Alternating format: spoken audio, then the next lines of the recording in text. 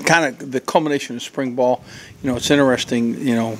There's a lot of improvement on a wide scale, and really thought that this may have been as productive a spring as I've been around. Felt like if going into spring, we needed to improve both sides of the line of scrimmage. Up front, we needed to have great quarterback play right through the center of the defense. Has to be strong. And if you look at it, I think we kind of did that. I think our quarterbacks are more competent, more capable, more confident. I think they'll continue to improve, continue to execute at a very high level. I don't know if they'll execute quite at that level, but I think they'll certainly be good enough for us to win. And who's the best quarterback? I'm gonna defer and let competition play out. But I think both guys distinguish themselves today as capable and let me run the offense and some difference, but some similarity as well.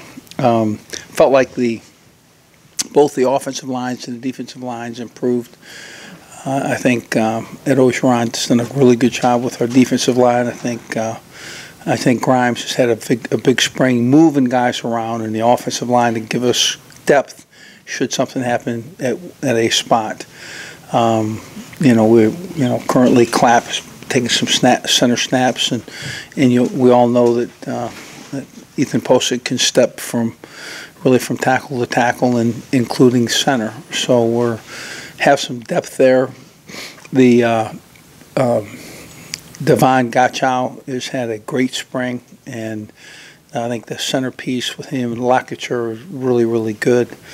And I think Kendall Beckwith is really going to be a force inside. And right up the center of the defense includes Jamal Adams at safety, and I think he's had as quality a spring as we've had around here at that position. So I like where our team's at. We're fortunate again, Lord, come off a spring tilt without major injury, and kind of puts us in great position for what would be summer and conditioning and strength development as we go forward with this team. Guys that really, really improved, a number of which, but I think Josh Booty is a guy that has always had just huge range and size and speed, but I think he's really he's not there yet, but he's really taken a giant step forward to become a very quality offensive lineman.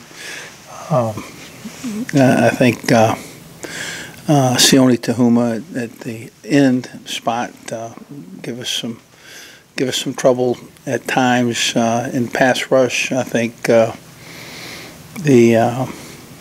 just think the defensive front as a whole is pretty solid. So we have to get things we have to do as we go forward. We have to get that second defensive line in position to step forward and play snaps for us. So